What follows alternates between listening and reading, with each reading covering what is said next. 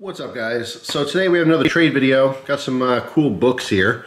You guys know I love my books. And a very nice surprise knife. So first I have a letter. All right, ripped off the bottom where I had personal information. It says, hey Jeff, want to say I really enjoy your videos. Been watching for a few years now and always enjoy seeing all the older or unique knives you show. You don't see a lot of that on YouTube. Usually it's just the latest and greatest knife of the week. Not that I don't enjoy seeing new stuff, but it's fun to see something I didn't know existed before. I know they have been out for a minute, but would like to say congrats on the two knives that you have designed and released. I'm a hobbyist knife maker and have spent a lot of my time over the last year learning about knife design and execution, so I have a lot of respect for the craft, especially when it's an out-of-the-box design that works well. I'm glad we can make a deal and can't wait to try out the Kaiser Hunter. That's what I traded him for, this stack of paper here. Awesome knife, by the way. So, it says, I hope you enjoy the books, and I added a little present in there as well. It's a bit rough around the edges, but it's a prototype of my Squirrel Hunter design. Do not worry, I'm not looking for exposure of any kind or anything extra on your part. I've just had it sitting around and figured you might enjoy it since it would fit into your neck knife collection. You give me hours of entertainment, so it's just my way of saying thanks. May your trades be fruitful and your knives sharp. From Brian. Thank you so much, Brian. I really appreciate it. I actually really like the design. I think it's awesome. So here it is. And this fits the hand. You can see it's a finger choil that's half on the blade there. And it literally just tucks in. I mean, I have an awesome grip on this. This particular grip, I don't know, I use this for a lot of different, tasks. I'm just saying when I first opened it, I had to try it, and it is awesome. So even with the thumb back here, where it's obviously way more useful, super comfortable, really like it. And he said rough around the edges, but honestly, it is really nice. All right, I think you did a good job on it. Overall, it's cool, and this is totally out of the box. We were just having that discussion in the letter. So thanks again, I really appreciate it. That was an awesome surprise. I do like the design a lot, and I will carry it around the neck. I have an extra ball chain that was sitting on my desk yesterday, which I'm going to throw onto that sheath, and maybe I'll start carrying it tomorrow. So the Kaiser Hunter for a stack of paper. You guys know I love my books, and he happened to have a bunch of the same hobbies that I do. So, Pro Tactics Ice Fishing, all right. Definitely want to do some more ice fishing this year. You guys know I have a curse so far. I fished 2 seasons, have not caught anything. So we'll see what happens this winter. Also Pro Tactics Tackle Repair and Maintenance, which is a really cool guide. I didn't really scan through these so much, but I'm sure there's lots of awesome information in there on fixing tackle. If you do fishing of any kind, you know that it can get quite expensive if you keep breaking and losing lures. Then we have a Field & Stream, the Total Fly Fishing Manual. Believe it or not, I don't think I've ever done a video on it, but I do fly fishing as well. Extremely amateur level. I have one setup that I got a long time ago, and I only fly fish a pond. I have successfully caught both bass and bluegill. I always want to just, get more into this hobby. You guys know I have too many hobbies. Too many hobbies, too much stuff, not enough time. But as far as fishing goes in general, I happen to love all types of fishing.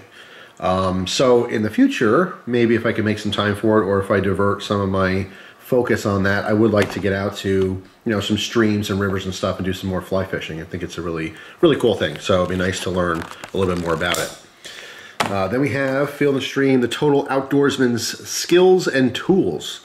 So this has camping, fishing, hunting, and survival. Very cool cover there. So again, this just goes across the whole gambit of my interests. So this is something I'll read literally front to back. It's a very cool book. Then we have the Encyclopedia of Knives from A.E. Hartink. All right, a cool old Spyderco on the front. This one I've never had. So this literally is going to be just another reference for knives. I can't wait to look through this. This is another one of those ones I'm going to go through page by page. All right, a lot of older stuff. I just saw it. I don't know what page that was on, but I saw the Boker Top Lock. I'm not going to waste time. Oh, there it is. Boker Top Lock and Top Lock 2. That knife right there on top in plain edge is the first knife that gave me a massive cut. I still have the scar you can see on my thumb there. That was a big old flap of skin, cut me down to the bone.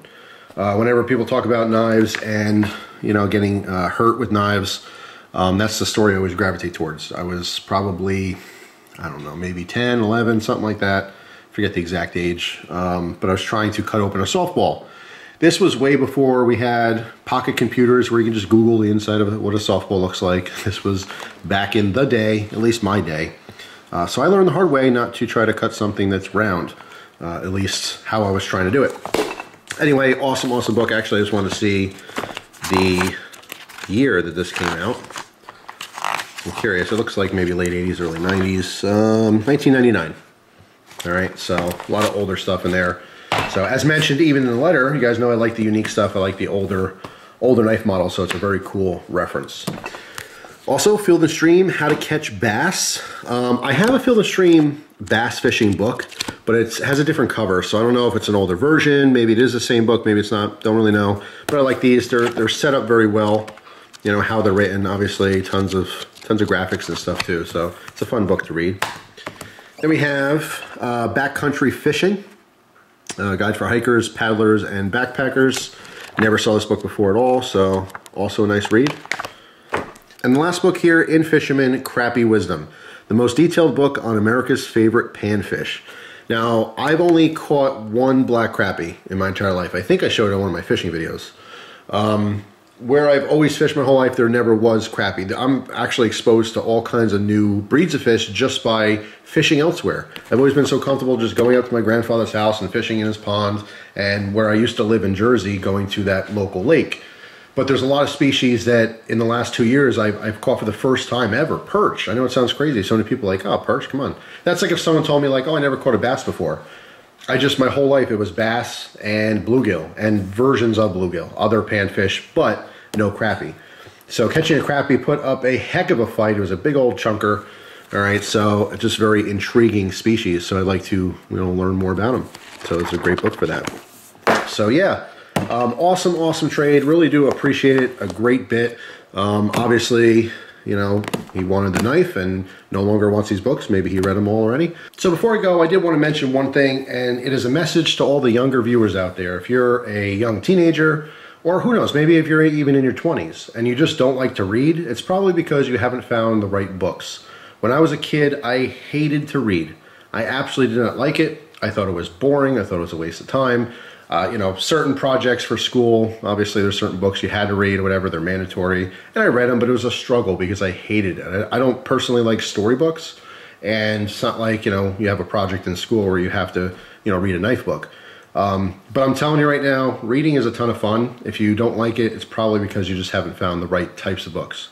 So if you like knives, get a book on knives and start there. You might really find that you do enjoy books. It's just you've been looking at the wrong ones. Anyway, it's just one of those things. I mean, I know it's a lot easier to get home from school and just turn on a video game or put on the TV, Netflix, whatever, watch a YouTube video. But if there's one message I'd like to send out there, it's that, a lot of younger people should definitely be reading more. You just got to find the right books to make it fun. So anyway, that's it. Hope you guys have a wonderful day, and I'll see you tomorrow with a brand new video. Take care.